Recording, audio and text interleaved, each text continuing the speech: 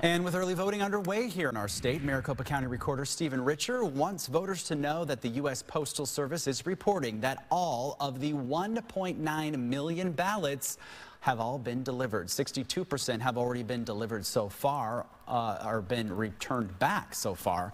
Almost all ballots should arrive to voters by tomorrow. So anyone who doesn't receive their ballots by Friday is asked to contact the Maricopa County Recorder's office.